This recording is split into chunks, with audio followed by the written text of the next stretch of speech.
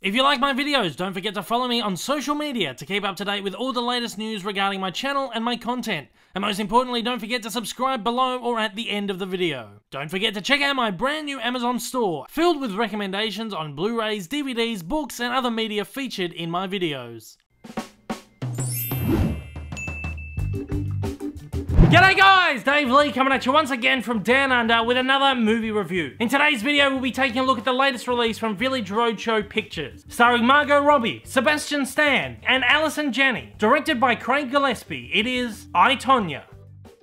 I, Tonya tells the extraordinary true story of US figure skater Tonya Harding. Having been thrust into the sport as a youth, Tonya spends her entire young life devoted to becoming the best figure skater in the world. With a troubled childhood and held back by an abusive mother, her abusive partner Jim, and sporting officials who don't believe she's dignified enough to make it as a champion, Tonya struggles as she climbs her way to the top. But just as she's reached levels of public acclaim, her sporting career is put in jeopardy after an attack on rival figure skater Nancy Kerrigan puts her and Jim under investigation by the FBI. Yes, I, Tonya is another true story in a long line of true stories that have come out this Oscars season. But for me personally, I, Tonya really stands above the rest. Tonya's story is one that is just so bizarre that it's hard to believe any of it could have ever actually happened. It's kind of like watching a storyline from Fargo. You know how you're told at the beginning, this is based on true events, and then you watch it and you're like, yeah, none of this actually ever happened. And in the case of Fargo, none of that actually did ever happen. But in the case of I, Tonya, you better believe that every darn thing you see in this movie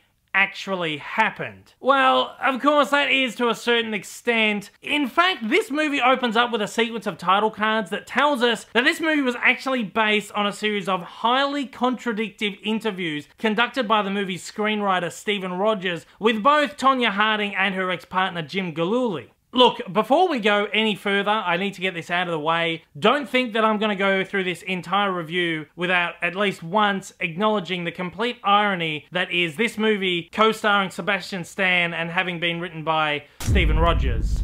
Okay, I've acknowledged that, and with that out of the way, it's back to the review. The contradictive nature of the interviews on which this movie is based actually adds to the movie's quirky, offbeat style. The entire movie is literally built around the idea that we may or may not actually be watching a true retelling of events that happened over 20 years ago. While most biopics have a tendency to sort of sugarcoat the truth a little bit, I, Tonya daringly plays up to the decades-long bewilderment that the general public have had surrounding Tonya Harding's career. It creates this really wonderfully twisted, sort of darkly comedic style that I honestly don't think I've really seen all that much in biopics before. The movie doesn't shy away from breaking all kinds of cinematic conventions. Characters continually break the fourth wall. They're looking into the camera and saying, what you're about to see didn't really happen, or let me show you what actually happened, and then proceed to show us an alternate version of the scene that we've just watched. Additionally, the movie is framed by faux interview footage of the characters sort of regaling the story to us. These pieces are so peculiar and hilarious that, to me, I could only imagine that these are faithful recreations of the actual interviews that were held for this movie. The construction of the story is excellent, and the visual style is absolutely beautiful. There are some really gorgeously choreographed figure skating sequences, unlike any I've ever seen before. It really all adds up to some really captivating and joyful stuff. The only thing that might have put me off about certain figure skating sequences was that Margot Robbie's face was quite obviously CGI'd onto a body double's body. Of course, an actual figure skater had to fill in for Robbie during these sequences. Because of that, it's not really something that pulled me out of the movie all that much or made me enjoy the movie even less. It was just something that I sort of saw and went,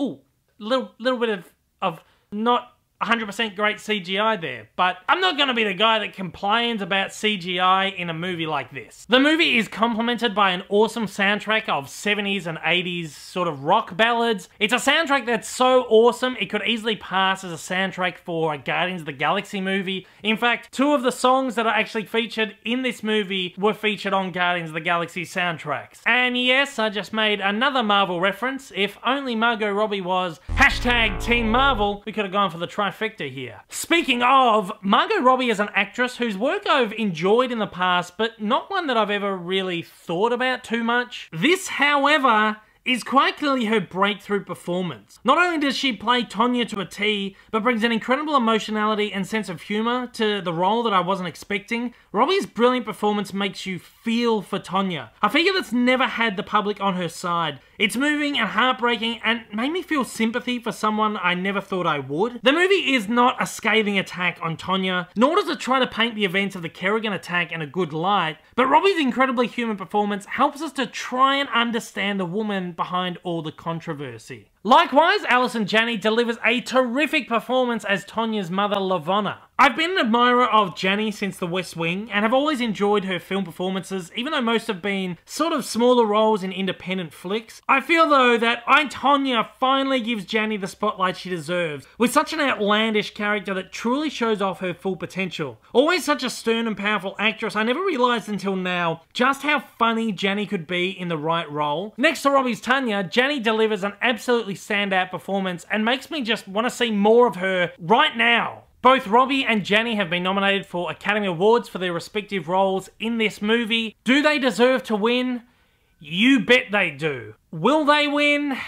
Well, knowing how political the Academy can be sometimes, I'm honestly not too sure. I'm actually hoping that Robbie can pull another Jennifer Lawrence, you know, be the new upcomer that kind of beats out Meryl Streep to another Academy Award. Of course, Streep is nominated for her wonderful performance in The Post. Having seen both movies, I can certainly say that Margot Robbie definitely deserves to walk away with the Oscar in hand. I can't go on without at least a passing mention of Sebastian Stan, who is great in this. I don't think I've seen him in too much other than the Marvel movies, so it's nice to see him in another role, and I think he plays this one beautifully. Again, he gets to show both a comedic and a dark side that's not often seen in his other roles. It's not a character that I particularly liked, and if we are to believe Tonya's side of the story, not one we should, but it's just impossible not to love Stan's portrayal of this character. For a biopic movie that has quite clearly been released at this time of year simply to be an Oscars contender, I, Tonya, strangely enough, doesn't actually take itself too seriously at any time, and it never tries to be more than what it actually is. It's an oddly non-pretentious biopic to the extent that I think that might actually be a hindrance on the movie's ability to pick up any Academy Awards. I, Tonya is a movie that I believe has high rewatch value. It's a movie that I could actually see myself rewatching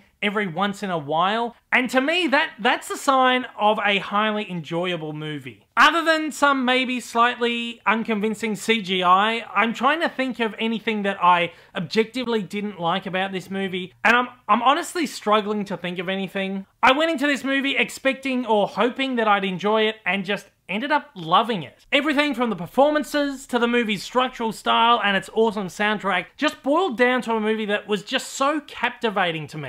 It was a movie that just really grabbed me on an emotional level. And because of that, using the 6.0 scoring system, wherein 0.0 is the lowest and 6.0 is the highest, I will be scoring I, Tonya 6.0.